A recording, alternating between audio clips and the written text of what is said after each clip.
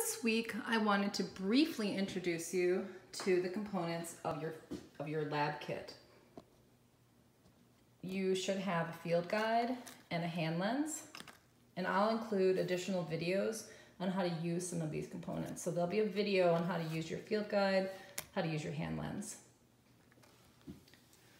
You should have a microscope, and although this microscope isn't the most impressive looking, it actually does magnify up to 400 times.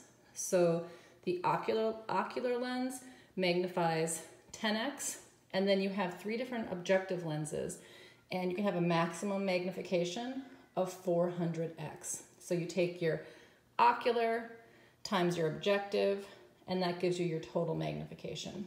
And I'll also give you some hints on how to get the most out of your microscope. In addition to the microscope, we have some prepared slides, some blank slides that you'll create your own specimen samples with, some iodine stain, some water,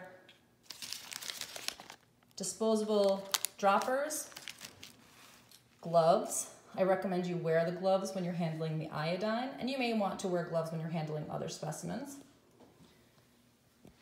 You have some Jiffy pots, soil, bean seeds and corn seeds, and these bean seeds are especially impressive looking. Yours may not look exactly the same. You could go to Jack and the Beanstalk world with those, I think. Those are kind of cool. Just kidding. You also have a 30-meter measuring tape,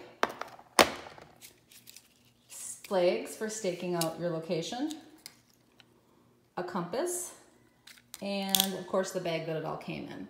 You should have an inventory of your supplies, and anything that requires additional details, you'll have a weekly video that correlates with that. For example, this week, I will be giving you some additional information on how to use your hand lens and how to use your microscope.